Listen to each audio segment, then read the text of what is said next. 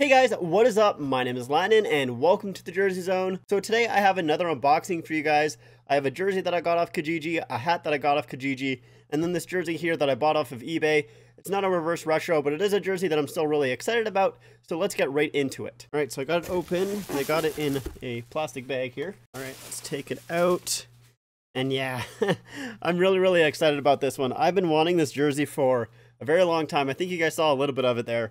This is a jersey I've been looking for in my size for pretty much forever. I absolutely love this jersey. It's one of my favorite jerseys of the team, maybe the favorite jersey. It's pretty close. But anyways, let's just go ahead and show it. And it's the Washington Capitals Capitol Building jersey. And man, I really like this thing. I think the logo is sweet. I think it's a really cool looking logo. And I like the kind of brown or whatever kind of color that you want to call this. I really like that as well. It's a neat looking color.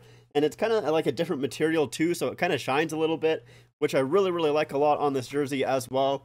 And yeah, I just think it looks super nice. Like I said, I've been looking for this jersey for a long time now, and I just haven't really found it in my size. I'm not really too sure why I had such a hard time finding it in my size, but I really like it. Like I said, it's either my favorite or my second favorite. It's between this one and the blue Screaming Eagle jersey. I really like that jersey for the Washington Capitals as well. Those two are kind of like my favorites for the Capitals, but yeah, I'm really excited that I got this jersey. I think it is fantastic. It's super nice, and I'm super happy to finally have it in my size, and it looks like it's in really good condition as well. I'm super excited that I finally got this jersey. Okay, so now let's move on to the jersey and the hat that I got from Kijiji. Let's start off with the hat here. This is a hat that I've never seen before. I've never seen a hat with this logo on it, so I kind of jumped on it pretty quickly here. It doesn't fully match the jersey that the logo has on it, but let's just show you anyways.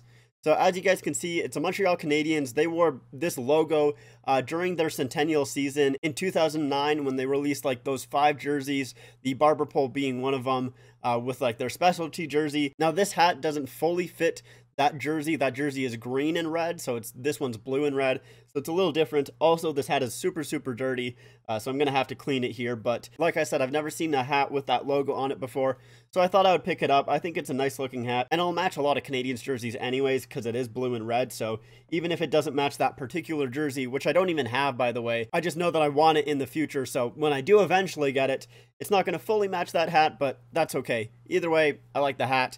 Now let's go on to the jersey that I got. And so this jersey is a Pittsburgh Penguins home jersey. They wore these jerseys about, I think it was in the mid-90s is when they wore them. I think so. Either way, I like this jersey a lot. It's a nice looking jersey. The thing about this jersey though is, as you guys can kind of see, it's got the fight strap, so it is an authentic. And I actually already do have this jersey. I have a replica version of this jersey, and now I have the authentic. And the difference is actually really big. The logo difference between this jersey on the authentic and the replica jersey is pretty massive. Like, it's a pretty big difference. So I really am excited that I got the authentic version of it. I always want the authentic version over the replicas because it always does look a lot nicer, although a lot of my jerseys are replicas just because they are that much cheaper most of the time, and they're a lot easier to find as well. The authentics for older jerseys are usually really hard to find, so I'm excited that I got an authentic in the older jersey. And the funny thing is for this jersey here, I bought it for $50. The replica, so the same jersey just in a replica, I bought for $52. So I got the authentic for cheaper than I bought the replica.